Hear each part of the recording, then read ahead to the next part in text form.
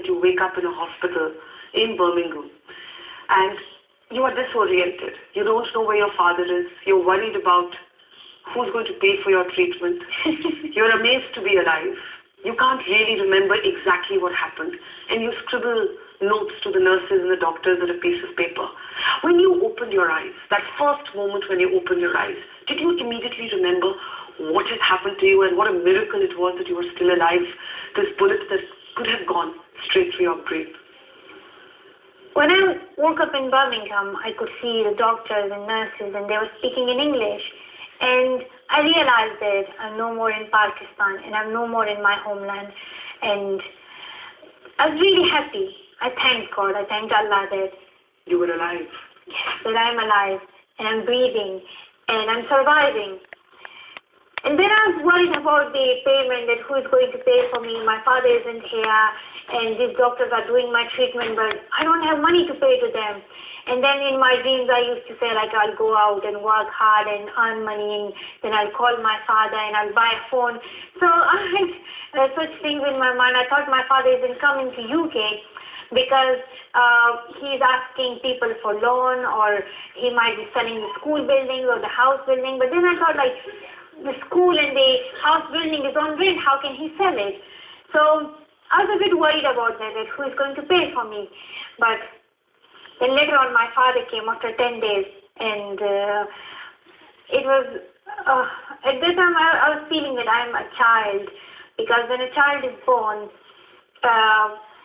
he cannot talk, and I could not talk when I woke up, because there was a tube in my neck, and that tube was breathing for me. And then later on, when I started talking, my voice, I used to talk very slow, and my accent and everything totally changed. I forgot many words from English. My behavior was like children. Did you panic when all this was happening? Were you scared? Will I be the same again? Will I be able to live the life I have known? The fact is that this time was very hard, but I was not scared at all. And I was really worried about my school exams in March. You were still thinking about your school exams? And you know the fact that we are really worried about O-levels and A-level exams, because it matters. And in Pakistan, we have metric exams. And I was really worried about my metric exam, because when you get marks, it helps you to continue and go to the university. And I called one doctor, and I asked them, like, I need to call my father now, and I have something very important to tell him.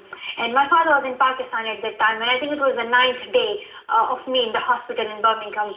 And I called my father and I said, Abba, you are coming, I know, but please bring my physics book, because those numericals and those mathematical questions are really, I can't solve it, so I need to practice it now, because in board exam I need to study.